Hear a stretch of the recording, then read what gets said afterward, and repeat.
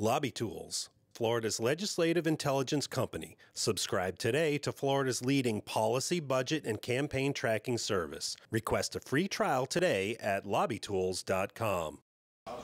What is the secret to a healthy marriage? I announced you, they're husband and wife together. While that question may never truly be answered, a group of Florida lawmakers does believe the state isn't doing enough to help new marriages succeed. The present handbook that we give, it has a few pages that are nice, and then it goes to about 16 pages of how to get a divorce. They're pushing a bill that would provide couples seeking a marriage license with an informational package full of marriage advice and resources. Things like conflict resolution. If we have a difference, what are our signals? How are we going to communicate that so that we are effective instead of just having an all-out war and throwing the kitchen sink at each other? Richard Albertson with Live the Life says the guides would help steer couples to the existing marriage resources in the state. If we give that to them in their handbook right when they get married, you can really help couples down the road when they hit that bump in the road and they're struggling and they're having a rough time to get some help.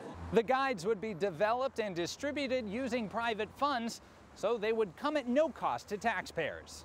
Unlike the state's divorce rate, which stands at nearly 50%. House sponsor Clay Yarbrough says it takes a toll on every part of society, including about $2 billion from taxpayers' wallets. You're talking about temporary assistance for needy families, the child welfare system, the juvenile justice system, Medicaid. Those seeking a marriage license would have to sign off saying they've received and read the guide, but sponsors say whether couples follow the advice is out of their hands. Reporting at the state capitol, I'm Jake Stofan.